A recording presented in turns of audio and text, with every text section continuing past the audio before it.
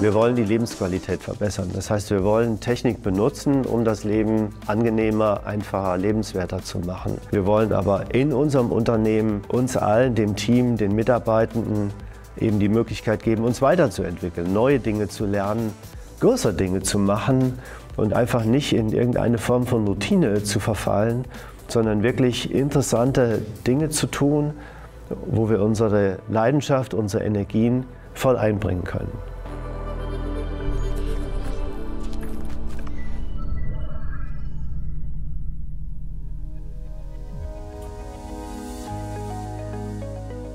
Basler wurde 1987 von Norbert Basler und Stefan Behrensen im Technikzentrum Lübeck gegründet. Die beiden waren Studenten an einem Institut an der Technischen Uni Clausthal und dann zusammen einen studentischen Hilfskraftjob an einem der Institute gehabt mit dem Schwerpunkt digitale Bildverarbeitung. Und da war der Gedanke, hey, können wir nicht eben aus unserer tollen Technologie hier heraus was Selbstständiges machen?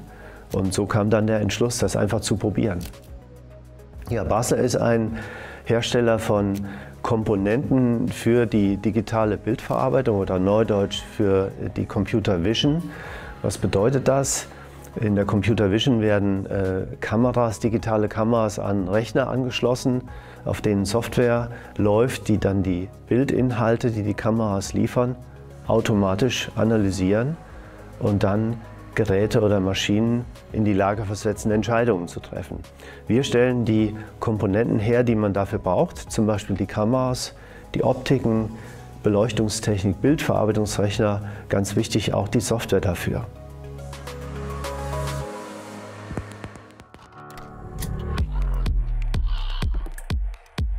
Fairerweise muss man sagen, dass technologischer Wandel nicht wirklich leicht vorherzusagen ist. Am wichtigsten ist, Kunden entscheiden darüber, wie schnell ein Produkt, was neue Technologien beinhaltet, angenommen werden, in welchem Ausmaß sie angenommen werden und wie groß diese Auswirkung dann sein wird. Genauso wie Märkte entstehen können durch technologischen Wandel und Innovationen, können auch Märkte verschwinden. Und das kann natürlich auch für Unternehmen das ausbedeuten. Basler hat positive und negative Auswirkungen von technologischem Wandel erfahren.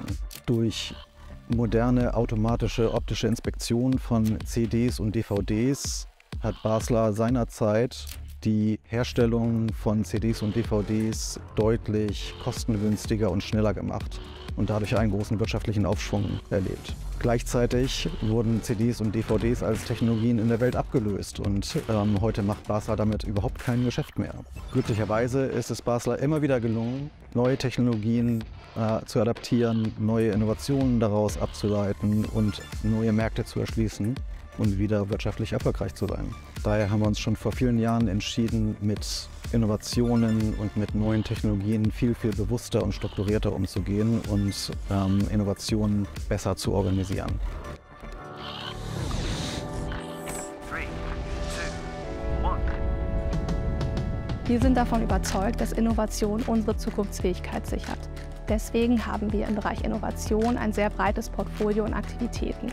Wir haben unter anderem eine eigene Business Unit für Innovation. Wir sind sehr aktiv im Bereich des deutschen Mittelstands, im Bereich Open Innovation, haben ein eigenes Intrapreneur-Programm, bei dem wir unter anderem die Adobe Kickbox verwenden. Der Innovationsprozess bei uns bei Basler ist aufgebaut wie eine Rakete, weil es in dem Prozess um Schnelligkeit und Schubkraft geht. Er beginnt mit der grünen Phase, geht über in die rote Phase und endet mit der blauen Phase. Bei der grünen Phase der Kickbox geht es darum, Mitarbeitende zu begeistern, für neue Technologien und Ideen zu inspirieren. In der roten Phase der Kickbox liegt der Fokus darauf, die Technologiesicht mit der Marktsicht zusammenzubringen. In dieser Phase entwickeln die Innovatoren ihre Ideen weiter und sprechen ganz zentral mit Kunden über ihre Ideen. In der blauen Phase der Kickbox geht es darum, die Ideen schnell und effektiv weiterzuentwickeln. Am Ende der blauen Phase steht das MMP, das Minimum Marketable Product, das an Kunden verkauft wird und von Zielnutzer genutzt wird.